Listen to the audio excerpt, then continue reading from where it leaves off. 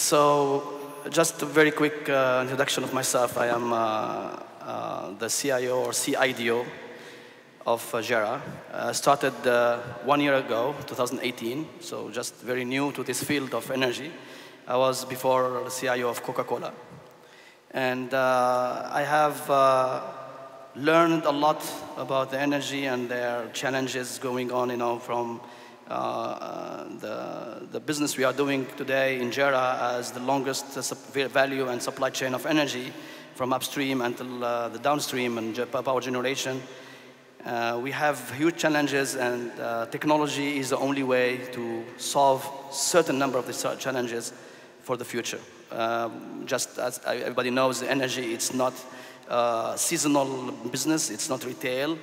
It's much more on the investment for 10, 15, 20, or 30 years investment. So having a sustainable solutions and imagining the next business models is very, very important for us. Hence, I'm here.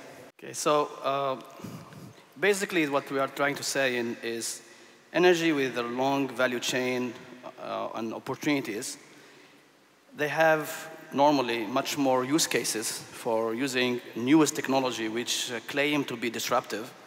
And personally, not personally only, but I believe it's really disruptive to not only for the energy sector, for any sector. Because for a certain number of reasons that many could not present to the business people as such.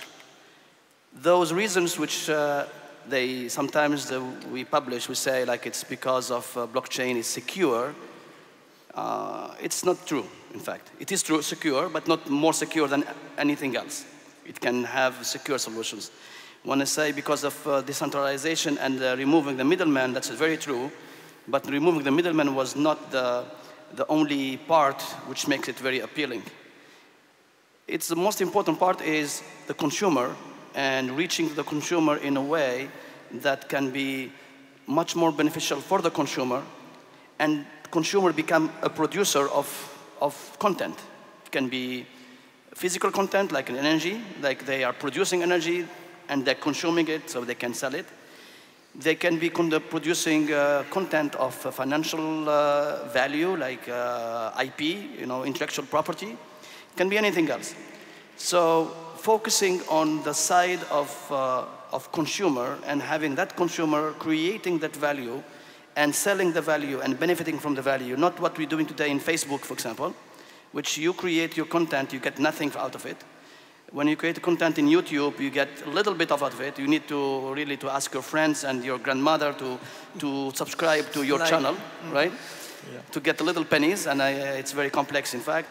But you, as a consumer, can be creating and producing and getting out of it, because consumer, I won't say is a king, but it's in the modern world, it's very well connected. So if there's a story behind that. In the energy market, the story is there, but it's not very well exploited and doesn't how to say, it's a little bit muddied. It's like mud with when we speak about crypto, about some scandals happening, etc. So Japan, in fact, is a company, is a country, not a company, sometimes it's a company, with huge industries and a lot of reach in and the deregulated market, etc., and are pushing very, very strong into blockchain and connected industries, etc. And so it's not the government itself. Mm-hmm. It is the business adoption of that. They need basically to have a story to the business, to the that this is how we are going to do it. And the second thing is the integrability. The solution of blockchain today is like island. Not only the consumers or producers are islands, but also the whole solutions is basically separated from the mainstream business processes. Connecting both of that and having ways of connecting these between the blockchain solution and the mainstream, the back office, etc. And at the same time, leveraging the AI, which is growing. It's not two different technologies, but they are integrated technologies. But there is nothing, or not almost, a sustainable way of doing that. So that's why I think, in my own point of view, we have a lot of opportunities to benefit from this. Armand's solution of RED, and I spoke with him yesterday about it. I'm so excited about it, really. Thank you. Seriously, okay? He didn't pay me for that, so it's for free. It's free content from my side.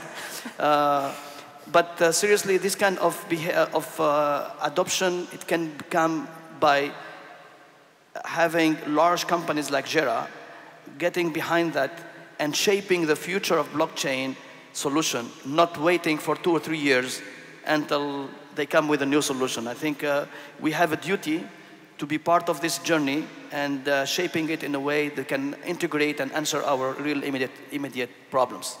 Thank you. Thank you.